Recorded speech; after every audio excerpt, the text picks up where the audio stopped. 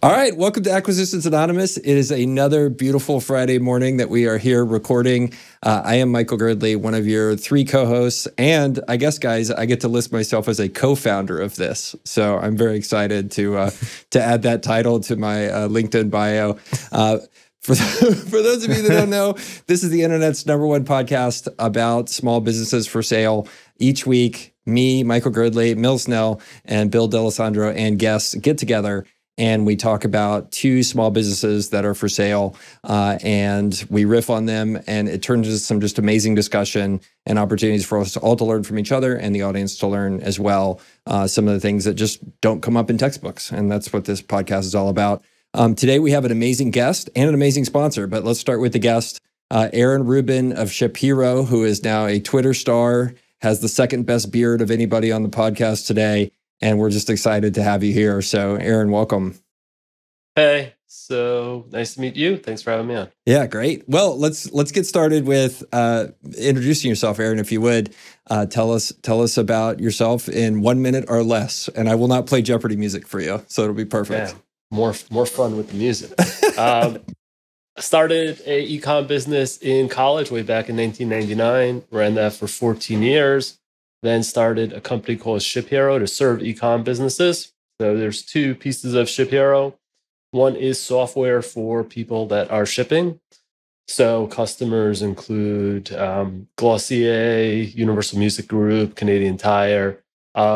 Bill's business is not a customer, but it sort of fits the profile. And then we have a second side of the business, which is we have 5 of our own warehouses where we ship for people who don't want to ship for themselves, or people who use our software in one part of the country but are looking for a warehouse in another part of the country. So Bill's warehouse is on the East Coast, but he wants someone to ship from the West Coast. He can leverage our software in one and our warehouses in the other. So we work with like direct-to-consumer brands like Pretty Litter, Solo Stove, and then also larger companies like Nestle, General Mills. So that's the business. That's great. Awesome. So how many employees do you have total? About 250. Wow. Okay. Super cool. Super cool. And then so you're part of like this third-party logistics category. Like how would you, that's something I think a lot of the listeners and even myself until recently didn't know existed as a thing. Like how do you define that? And then where do you see your business being in that universe of the category? Yeah, so third-party logistics is like a broader term, which actually means any outsourced logistics, which could also mean trucking, et cetera. But usually people in e-com are thinking about the warehousing part. So what a 3PL for most people in e-commerce is, it's just a warehouse that ships for you. So if you don't want to run your own warehouse, you just outsource it to someone else who will do the receiving the stock, shipping your orders, everything you would do in a warehouse. It's just outsourced instead of doing on your own. And most bigger brands use that route, excluding the super megas like Walmart. Got it. Super cool. All right. Well, let's jump into some deals. Before we do that, we have a sponsor again. And if you guys are listeners, you've seen that we've taken a huge step forward this week. We got professional art done by a guy in Estonia. So I'm pretty stoked with it. It has our faces on it. And hopefully that does not impact the number of listeners that we get. But anyway, this week's sponsor is a cloud booking service called Financial Clarity. It's at finclarity.co. For those of you on YouTube, you can see their website. They are basically a cloud bookkeeping service for small businesses. They have some unique stuff. In that the founders themselves are entrepreneurs, they don't have long-term contracts, and they keep everything in a fixed monthly fee. And the idea being that if you are totally hating bookkeeping, which I do, you can partner with a trusted group in terms of Jason and his team at Financial Clarity and consider getting and outsourcing your bookkeeping. So that's what FinClarity is about. And thanks to them today for helping us afford to put our faces on our images for the podcast. So with that, we have the first deal is Bill, right? Nope. No, Mills. I think it was Mills. Yep. Gosh, I was doing so good. We may only be 10 out of 10 today, guys, just so you know. You're a way better MC than I am. So I'm fine with you, just having a couple blunders in there. Aaron, really glad you're here. I don't really know that much about 3PL, so I'm excited to learn some. So we've got this deal. It's a third-party logistics provider. They do order fulfillment and manufacturing support. They're in Las Vegas, Nevada. The asking price is $26 million on cash flow of just shy of $6 million. Their revenue is a little over $40 million, and they have been around since 2004.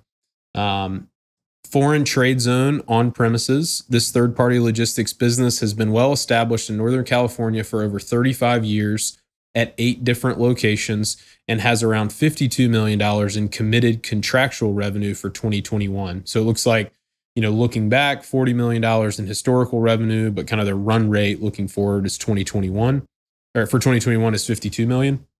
They provide manufacturing support, warehousing, order fulfillment, transportation management, and customized supply chain solutions.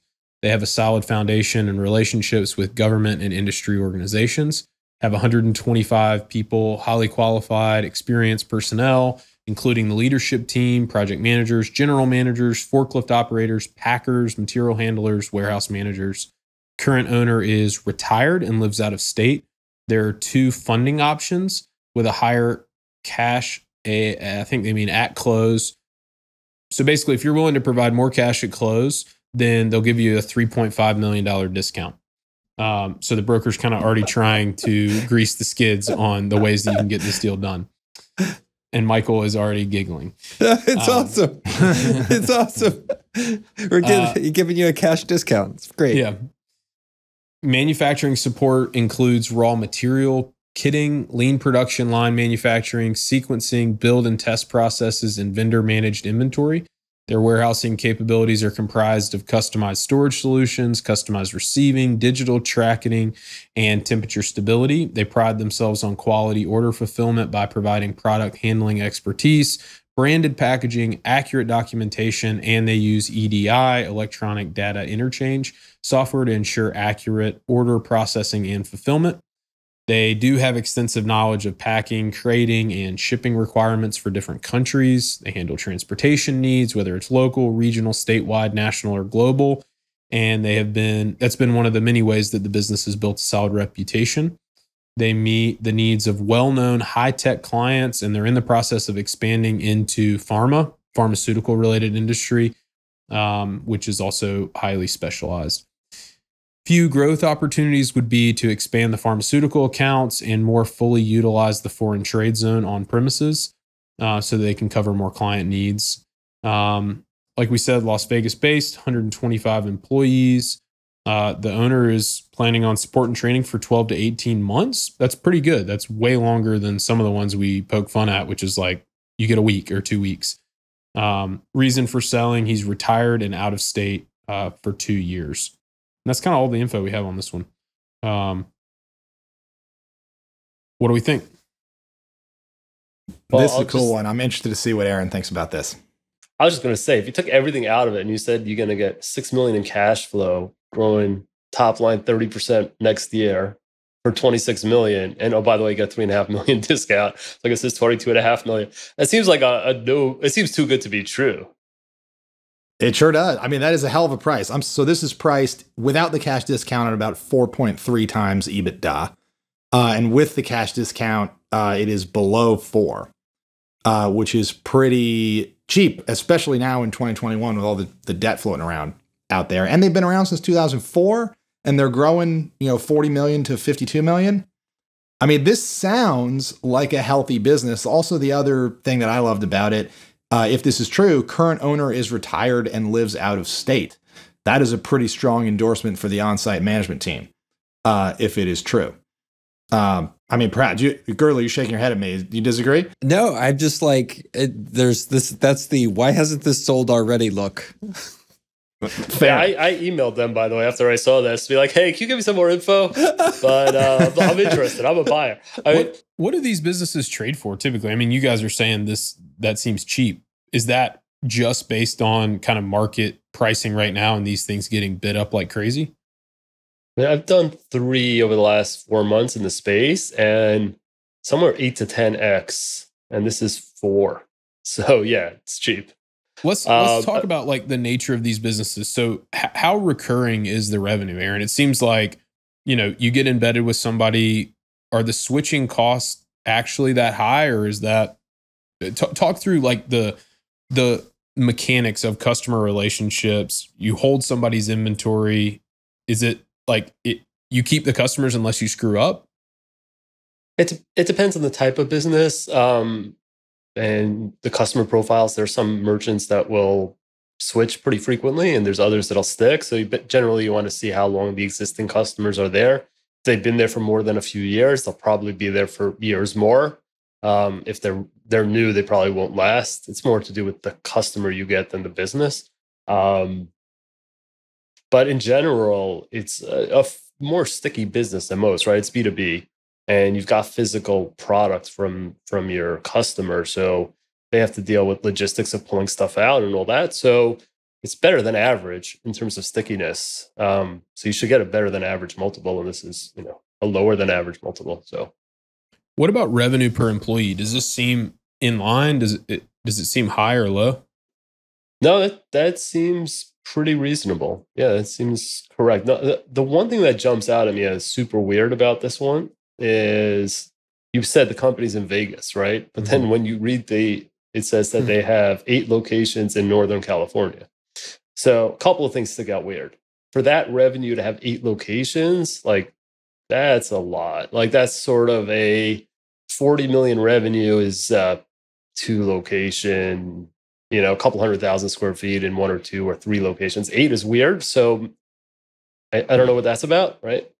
But then also, how come it says both Northern California and Vegas?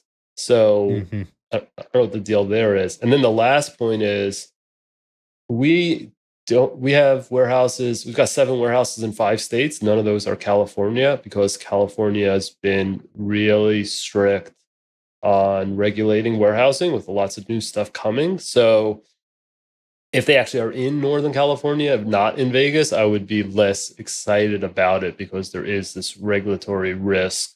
There's a couple of things. One was you have to track the trucks and you're responsible for the emissions of the trucks picking up at your warehouses, which is super hard to deal with, right? Yeah, wow. Like what? It's weird, but that's the Bill, law. just laughing at your reaction. Yeah.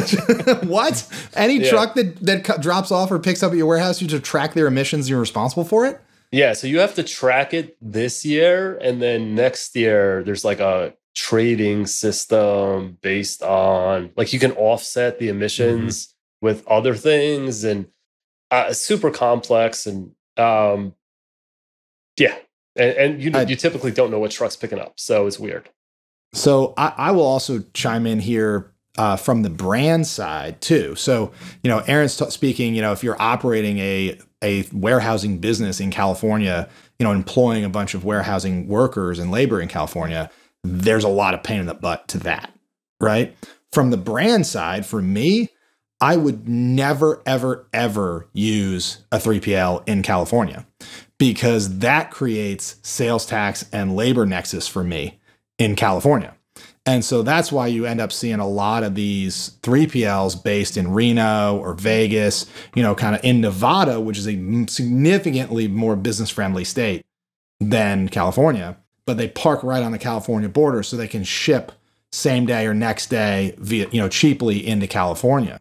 So the 3PL clients, and Aaron, you can expand on this, but at least from my perspective, I wouldn't even speak to a 3PL who is California based. Right. But they say they have 52 million in committed contractual revenue for this year. So, I mean, they might be doing more B2B. They might be also dealing with more just like national firms that are already in California. Yeah. So, if you're already in California, if you're a California based firm, like it doesn't matter. Like this ship's already sailed for you. So you can use a California 3PL, but it can be restrictive to certain customers like me who don't touch California and don't want to touch California. So you want to talk about that really quick, Bill and Aaron, what Nexus means and the way that it has an impact on sales tax? You want to go, Aaron? Or you want me to do it?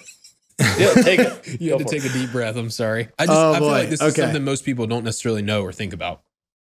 Okay, so this has been really kind of the hot topic du jour in ecom. Well, the hot topic du jour right now is Facebook iOS 14.5 and privacy. But before that, It was sales tax nexus for several years, and it's still going on. The mess that is sales tax nexus. So, in the United States, historically, you are, and as a business, you are only responsible for collecting and remitting sales tax in states where you had nexus, physical nexus. So employees, a warehouse, inventory, some sort of physical presence in the state. And if you did that, like for example, if you had a warehouse in California, you're responsible for collecting sales tax, including California sales tax, state sales tax, from your California customers and remitting it to the California government. However, if you had no presence in Idaho and someone from Idaho bought something, you did not have to charge that person sales tax, nor did you have to remit it to the Idaho state government. Well, that was fine pre-internet. But when the internet came out, states started to get a little upset that they were not getting all of the sales tax revenue, that there were all these kind of e-commerce firms just lobbing packages over the state lines to all of the people who lived in their state. And all of those people went from buying things at retail and paying sales tax on all those things to buying those things on the internet and not paying any sales tax on those things. So a lot of states got really upset about this. And over the past kind of 2 or 3 years, there has been a wave of what are called economic nexus laws passed. And actually Wayfair, the e-commerce furniture company, challenged this and took it all the way to the Supreme Court, saying basically that this was not allowed, was not constitutional. And the Supreme Court actually sided with the states in what's called the big Wayfair decision, which was shocking to the e-com industry and kind of a giant bomb that set precedent for I think like 40 something states now have economic nexus laws. So economic nexus means that if you are selling above an arbitrary dollar threshold or order threshold into a state, even if you have zero physical nexus, that creates what is called economic nexus, and you are now responsible for the same amount of sales tax collecting and remitting. The shocking thing is that threshold is very often $100,000 in sales, where you're like, okay, so that's maybe $5 million if you got $100,000 in sales in each state. Or here's where they really screwed it up: 20 orders. Oh, wow. So you could be like basically an eBay seller, right? Like a very small business, ship 20 orders into a state. And it's not so much that it's hard to charge people from Idaho or wherever. I'm not really picking on Idaho, I just picked a state. It's not so much that it's really hard to charge them an incremental 7%. What's especially difficult is that you've now got to file monthly or quarterly sales tax returns in Idaho and remit that money. But it's not just Idaho. Most of these states, and I will pick on Colorado, where I used to live. In Colorado, their sales tax differs down to the zip code. So now I need software to charge different amounts of sales tax to different zip codes in Denver, for example, based on where they've built light rail and how they want to tax people. And now I, as a business, every month or quarter, have to remit not just to the state of Colorado, but to the county where the person lived and the city. 3 different sales tax returns. And, put that to the 50th exponent. So now, to give you an idea, at Elements Brands, I will get off my soapbox, we incur $200,000 a year of compliance cost just for sales tax at Elements Brands in software and human labor to keep up with all of it. It's supremely small business hostile, and now I'm off my soapbox.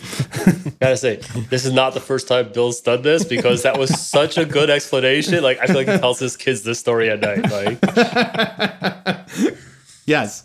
Yeah, it's a mess. I mean, and I don't know, the way to solve it is for some sort of federal clearinghouse. I'm not arguing to not pay tax. What someone needs to do is simplify it so small businesses can collect all this tax and remit it once and let someone else sort out the distribution of the money instead of 50 to 120-ish, depending on the scale and complexity of your operation, sales tax returns every month or quarter. It's just bonkers. So bring it back to what we're talking about. This is why you might want a 3PL in Nevada and not in California, so you don't have physical nexus in California, which subjects you to additional regulation. And really, we should just saw California off and let it float into the Pacific. But yeah, that's neither here nor Tell us how you really feel, though. We can still ship them things and take their money, but like, you know. I thought this podcast was just about picking on downtrodden areas like Corpus Christi, but you're going for the biggest state in the nation, man. We're expanding our TAM, Michael. We're expanding our TAM to the whole state of California. But anyway, I digress. So that is why I think you might want a 3PL in Nevada. And if Bill gets his way, Avalara is going to lose its $16 billion valuation or market cap because that's their entire business. Why they have it. All right, let me ask another question about this deal. So physical space obviously is really important, Aaron, to what you do and what these guys do. If they've got 8 different locations, you know, it sounds like maybe some of these are smaller, right, based on their total revenue, but do the owners of these businesses typically own or lease the real estate? Because we see a lot of small businesses, right? That it's like, well, they bought the real estate. They're willing to lease it back. It seems like real estate is a major component of this business, right? You can't do what you need to do without it. Is it typically leased? Yeah, so it's like 99% of the time leased. If this is a situation where they own it and they're including in the 6 million cash flow no lease payments to themselves, then that would explain why the price is so cheap, right? Because you know you're losing a couple $1 million in lease payments, but that's not the norm. Normally, you're leasing from like Prologis or one of the huge warehouse owners. And I mean, you're typically paying like a few dollars a square foot per year. Like these are not Class A office space. Okay, yeah, $8 a square foot a year. Yep. All right. What about this mention of the free trade zone on premises? For those of us who don't really deal with this, that seems like it could be a big deal from a duty standpoint. But does that tell you that they're? I don't know. What does that mean? What does that tell you? Yeah, it's a nice to have. There's a lot of them, so it's not like they've got some monopoly on that, but it is nice for certain businesses where you can import the raw goods, not pay tax, consider the manufacturing in the US. So for a certain customer segment, it's really, really valuable. And I assume that's some of the customers they have. It's a nice to have, yeah. So it sounds like with this one, there's some potential wackiness in terms of the kind of number of locations they have, where they're located. But at first glance, like the multiple sounds pretty exciting. I guess the MO here would be to go in and figure out what they're not telling you from the listing standpoint. Yeah, exactly. That's the cash flow that you'll see the actual statement, and it'll be like profit 1 million. And be like, wait, what? That would be my concern. Like, what are the actual numbers? But yeah, on paper, this looks fantastic, and you're going to get some wackiness with all deals. So yeah, I would explore further. What else could potentially be wrong with this? So maybe customer concentration might be an issue. What other things come to mind? Yeah, but they do say they have 52 million contracted, and they were 40 this year, so they grew 30%. So they must have added some new customers, right? Or some business from existing customers. Yeah, so I guess the bigger thing is that it's a consolidating industry. So there's a bunch of buyers buying these up. So if you think it out 10, 20 years, there's probably more pressure from larger national firms against like these smaller regional firms. But I think in the short term, it's good space to be is owning in a consolidating industry, right? Because you'll be able to flip that to someone else who's consolidating soon. So I think that's probably a positive rather than a negative. Aaron, are there basically just two kind of broad customer types? You have like big, national brands, and then the rest of direct to consumer e-commerce. Is that an oversimplification that's just egregious?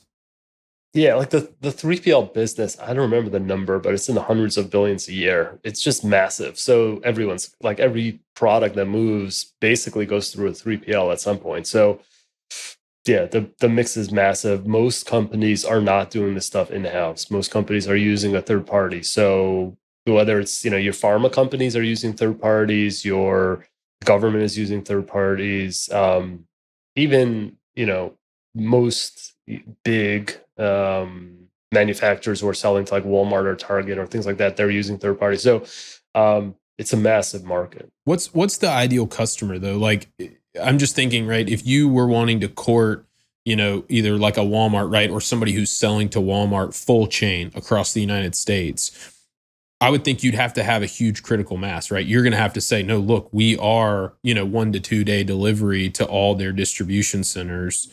Like, so it's going to require some scale more than likely, or they're willing to piece it together.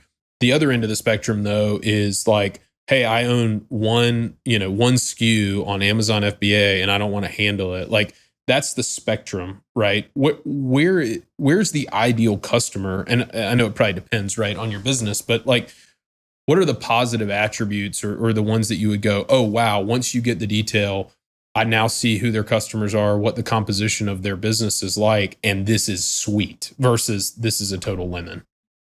Yeah, so most companies are piecing it together. There are national players, but most of the big national buyers are using multiple 3PLs. So actually, it's good to get one of those and have only a piece of their business, because then if you're part of a roll-up, gives you opportunity to maybe sell in as you get them in other markets and increasingly international as well, right? Get them in Canada, get them in Europe if that's where you're going. So it's good to have those big customers. The worst customers, as I'm sure you guys know, are the SMBs because they go under the most. So you just get, 5-10% churn every year just based on, business shuts down. But once you're beyond that level, they're all pretty sticky. And obviously, if you're getting government or you're getting, really large established companies, they don't switch. So you can, keep customers for decades. How do you acquire customers? I know we're just totally going long on this one, but how do you acquire customers in this business? It seems like, B2B sales is hard in general, right? But like, do you have salespeople at ShipHero who are, scouring the Amazon FBA listings and like pitching people cold, hey, like, let us handle your 3PL? How do you acquire customers? Yeah, so we don't really sell to anyone doing Amazon FBA. It's not really our thing, but it's a lot of word of mouth and relationship. It's really hard to discern quality in the business, right? So therefore, people rely on reputation. And so it's a lot of, hey, I know this guy that did a good job for my business, and that's the big thing. And then the larger customers, there's a couple of search firms that put out RFPs and sort of know all the big players and will bid it out and get a competitive price. That's interesting. That just tells me, right? Like, if you wanted to grow for 35% a year over year, consistently over the next like 5 to 10 years, it's going to be really hard to directly impact customer acquisition growth. I think you're right. You lend yourself to a very sticky customer relationship if you're growing by word of mouth. But if you really wanted to push the gas pedal on growth, you probably have to do it via acquisitions, which is what you're saying you're doing. Yeah, we're doing a bunch of other people are doing. Yeah, it's not it's not the sort of business where you're going to put up, triple digit annual growth rates once you have any sort of scale, right? But the stickiness is good and the churn is low, so you generally can have both of those, right? Fast growth and sticky customers. Yeah. So, Aaron, are you telling me that ShipBob is losing their ass? They're not growing virally like that? I think ShipBob has 100 salespeople. I have 3. So, crazy. And they're not that, I think they're a few times bigger than us. Not that much, not 30 times, maybe 3 times. So, wow. They're just throwing a lot. I think, they're just spending a lot on sales and marketing. That, I think, is a scathing indictment of their sales team, or really a gold star for you and your team. Either way. Let's move on to deal 2. Yeah, sorry, I'm going long on this one. No, you did great. Bill, over to you. All right. So I've got the next one. I've got to be a little coy on this because I did sign an NDA. But this is again, related business. This is sort of on the smaller end, but in the same vein. So this is what's called an FBA Prep Center. So to give you guys an idea what an FBA Prep Center is, if you run an Amazon brand out of your mom's basement and you're manufacturing in China, and they're sending over a bunch of garlic presses or cheese graters or whatever that you want to sell on Amazon, and you can't have them shipped to your mom's house, but because they're coming in big boxes, right, on pallets, and you've got to open up all these boxes and put individual Amazon stickers on every single one, and then turn it around and send it to Amazon's fulfillment centers before you can start selling this product. So you can't do that. So you need someone to do that for you. Someone like Aaron, I'm not putting words in your mouth, Aaron, but Aaron might not be as interested in that business because it's really kind of transactional business. Like the stuff comes in, it gets touched and labeled, it gets reboxed, and then it gets sent out. It's kind of in and out, like a whole truck in and out. So it's called FBA Prep. But there is a big market for this stuff because there's a lot of FBA sellers in their mom's basements that don't want to touch their product. So that's what this business does. So it is in the southeastern United States. They're doing about $600K in revenue and cash flow of about $250K. And they're asking a little over $1 million for the business. So it's about 4x valuation on this FBA Prep Center. They've been in business for about 7 or 8 years. The owner is absentee, just like the last deal we discussed. It says that they've got, the owner has permanently moved away. He's not coming back. He's got a management team on site. Says they've got about, kind of 200 clients, of which 7 to 8 of them are recurring clients. So I think he's done work for 200 people, but really only does recurring work for kind of 7 or 8 people. That is a very low retention number. That is a crazy low retention number. Yes, it is. I will tell you though, their revenue has grown very nicely. It was about 200K in 2018. It's about 500K in 2020. And it's tracking for about, almost 600K in 2021, at least as of when I had spoken with them a couple months ago. So it is growing. Aaron, I'm interested, that's about all I have on this one. Relatively small business, priced about 4x, FBA Prep. Aaron, are you familiar at all with this FBA Prep industry? Do you have opinions? Yeah, for sure. So a couple things. First of all, how far is it from the nearest major port? Do you know? Not that far. It's kind of in the North and South Carolina area. So the nearest major port would be Charleston. So a couple hours by car. Yeah, a couple hours. So that's by good. car. Okay, so that's good, right? You want to be near the port. I would assume real estate is relatively inexpensive there, right? Mm-hmm. Yep. So those are really, and then labor again is going to be a lot cheaper than say Northern California, right? So, so those are really the 3 ingredients that go into that success, right? Why is sorry to interrupt, but why is the port proximity so important? Well, the shippers, when they're importing, most of the stuff's coming in on containers. And if they have to truck it more than, a few hours, the fees keep going up, right? So that's just one of the costs that go in. So even though it's not a direct cost by you as the FBA prep company, it's a customer cost. So if you're further inland, that's an additional cost that they're going to bear, and therefore they're going to go with someone closer to port. But 2 hours is good. That's not a problematic amount of time. So that's good. So I would have thought also you would want to be in proximity to one of the intake centers for Amazon. You definitely would. Is that important? Because I think Texas only has one, and it's in Dallas, I believe. So yeah, I assume there's one there, but Bill, do you know if there's intake facility near them? So there is one about an hour and a half away from where they are. So that's not terrible. Yeah, because near the ports, that's what Amazon tends to have. Centers near each port. So yeah, so location is good. I mean, basically the business is, so the bad part of the business is there's no moat, right? So it's purely a cost and quality decision. And the cost factors are the distance, which we covered, the cost of the storage, because the way the business typically works is you're not sending necessarily everything out the same day. So you might get, because Amazon has really strict limits on how much you can send in. So you might get a container in, but Amazon's only going to let you send in a quarter of that, right? And then you got to wait a couple of weeks and let you send in another quarter. So you need to store that product, and you will charge super competitive, right? If you're charging more than $12 to $15 a pallet on that business, you're going to start to become uncompetitive, right? And if you're paying for California real estate, you have to charge more than that, and now you start losing money, right? Versus if you're somewhere where real estate is cheap, you can actually make a few dollars at $12 or $15 a pallet. So that's good. And then it's a super manual process. It is a zero tech, basically just full human labor. Open it up, put a sticker on each product, put it back in the box, close the box, put it on the truck. often these containers are floor loaded. So like you're literally taking out one box at a time instead of pulling out pallets if your vendor in China is not nice to you. So tons of manual labor. So you need that access to that labor pool that's willing to do the work, and it's going to be cheap because, again, that's how you're arbitraging your business. So sounds like it's good from those sort of checks, all those.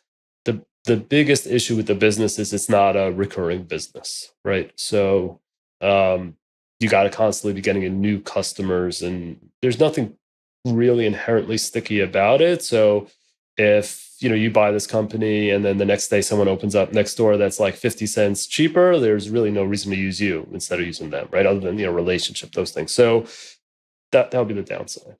Do you Phil, think, Aaron, do you think there's a little bit of it's sticky because, okay, well, I got to explain to this new guy now, how to box and label, my garlic presses and send them back in. And, there's a little bit of just like pain in the ass switching cost. And if you're trying to run a brand from your mom's basement, right? Like you were trying to not think about this business too much. So like if you're FBA prep guy, like the price is fair and, he turns it on time and he doesn't screw up. Like, are these guys so price sensitive that they switch for a couple bucks, or is it more, as long as you hit the SLAs and the prices market, you're okay? Yeah. I mean, I don't think there's the teaching is probably just like a 1-page PDF that you just got to sort of send to the new center. Like usually it's pretty simple because it's going back in the same box that went in, right? Unless, I don't know. I mean, there's some that are doing more assembly. This is fascinating because you guys, I'm sorry, Aaron, I don't want to interrupt you, but you guys sit on either end of this, right? And Bill is like, he's used to probably getting his rear end chewed, on, hey, this label wasn't exactly right and we're sending something back or it didn't meet some kind of compliance. And Aaron, you're like, this is just something you can, like, from a process standpoint and a system standpoint, like make sure it's done correctly. But like you're on either side of the transaction right now. I love like Bill's like, it's, hey, this is like switching cost to me feels real. And Aaron, you're like, no big deal. Yeah. Yeah. Well, I am in general, less of a price sensitive person and more of a process, labor, time sensitive person. So like, I would rather invest my energies to grow my business rather than save a penny on sticker application.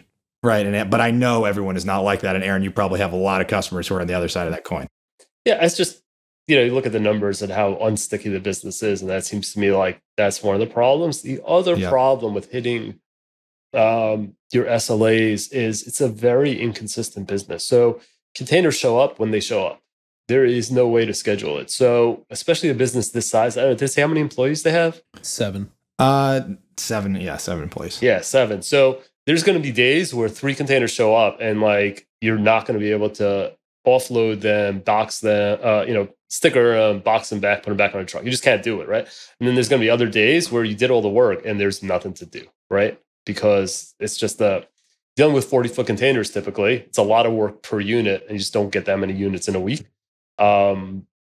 So you probably have a mix of, hey, sometimes of like paying people to sit around and do nothing. And other times I'm paying OT and getting yelled at by my customers. Why are you not doing it faster? It's like hard to do. Yeah. It strikes me that this is a business where scale really matters. If you're only doing 3 containers a week and you don't know what days they're going to show up, that's pretty tough. You get the dynamic you discussed. If you're doing 300 containers a week, it might tend to average out. So I could see. So actually, the reason I looked at this business is because we have some excess capacity. So I was thinking, is this something we could bolt on?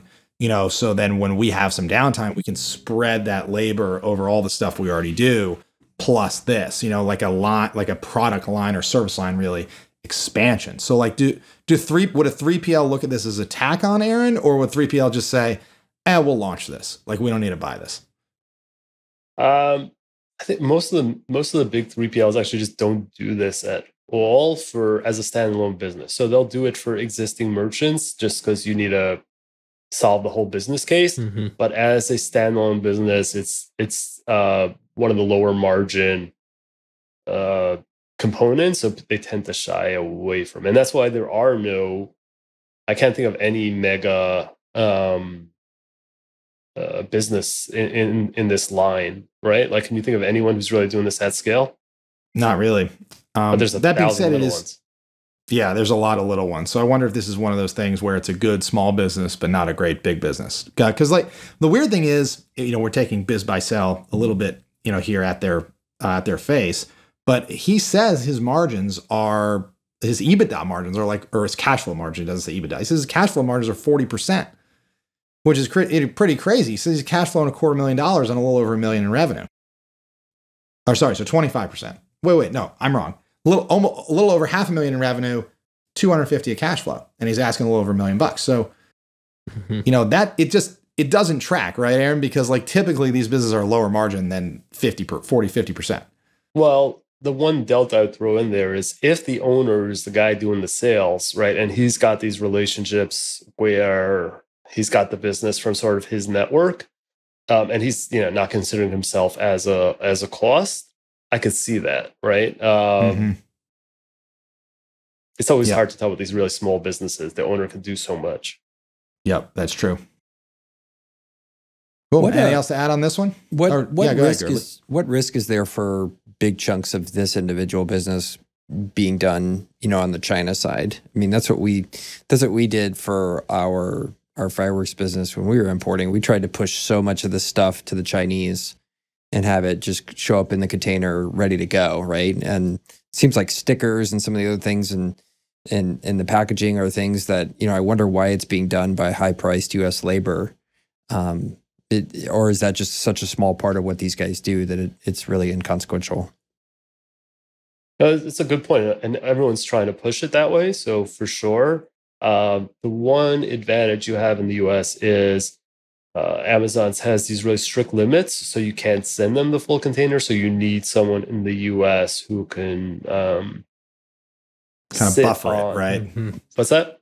Like buffer it, right? Because the Chinese just want to send a whole container, see you later. Yeah, and it's much cheaper, right? You don't want to deal with like LCL. So so that's the one thing, but that could go away. That really has gotten very strict with COVID. They used to be much looser on the limits. So if they go back to a looser number of restrictions, then that's a legit risk where you could then just start going straight from China to Amazon, and this business doesn't serve a purpose. Yeah. Well, I mean, the way the fireworks business evolved is we would get a container in of 80 different items, and it's 20 different cases of them, and the next one shows up with the same 80. All that logistics got pushed to the Chinese side. And again, like these are explosives that are sold on the side of the road. It's a totally different business than this stuff, but it was something that came to mind in terms of how this stuff works.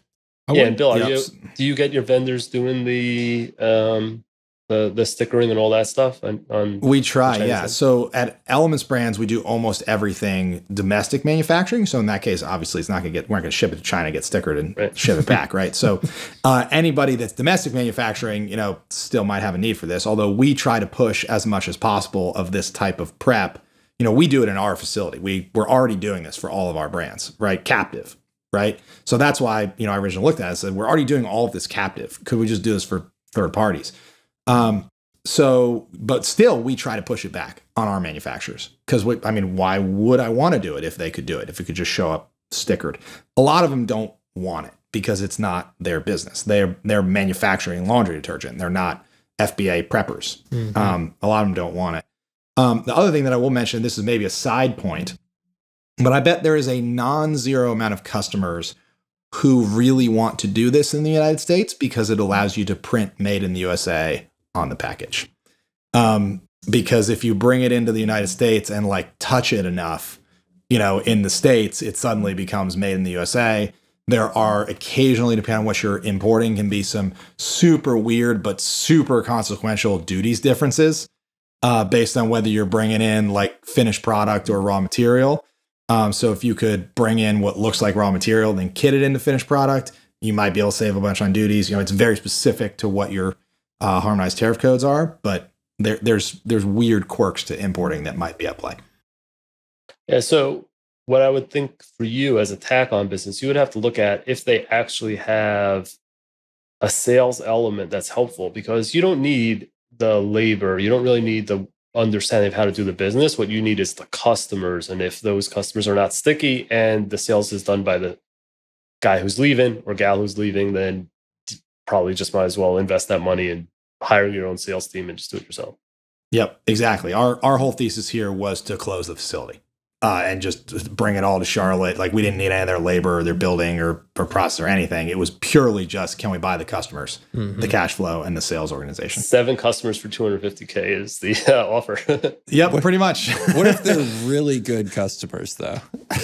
Well, Yeah. I mean, what if they're large and contractually sticky? I mean, maybe, right? Yeah. And it's not a crazy high price, right? But Right. So I thought this was an interesting one. Thanks for helping me break it down, Aaron. It's a great Super cool. example, Bill, of your, buyer business fit, because I would never touch something like this, and like Aaron also, right, is in something that's very tangential to me as an outsider. And he's like, I would have no need for this. But to you, it's like it could be a slam dunk. So it just reinforces that point. Yeah, I could take a ton of cost out of this, and it can be basically a gross margin flow through. But well, I mean, there's a lot of this labor is in gross margin, so I could take a lot of the rent out, and some of the overhead. It really just the power of not only buyer business fit, but add-on acquisitions that you can leverage your cost base, to make more money. All right, Cool. Well, I think that's it for this one. We'll let Girdley wrap it up with our sponsor. Yeah, and then definitely want to give Aaron a chance to talk a bit. But so Financial Clarity is sponsor for today, and thanks to them. So reach out if you're in the market for cloud bookkeeping services as a small business searcher or anybody like that. So they're good people, and not just because they paid us to say that, for sure. So talk to them. Cool. So Aaron, thanks for being here, man. You were super awesome. You're a great follow on Twitter. In terms of the audience of Acquisitions Anonymous, which is growing nearly exponentially, and it's not because of our faces on the art, but what could we do for you? What's the best way that the group of us could support you or follow along on your journey? What can we do? yeah, so I mean, anyone who's in the e-com space, we help you guys. So shiphero.com. And if you want to reach me, I'm Aaron at shiphero.com. That's super cool. All right. Well, great job today, guys. What was that, like an 11 out of 10 or did I? Well, a 10 because of your horrible misstep at the beginning. Maybe just 10 come on. The rest is so good. After 40 of these, I'm getting okay at it. So Aaron, it's really cool having you on, man. Thanks for doing this. It's really cool to kind of peek behind the curtain, so to speak. Yeah. Thanks for having me. It was fun. Pretty magical. All right, guys. Thanks a bunch. Good job, everybody. We'll talk to you soon as I click the stop button.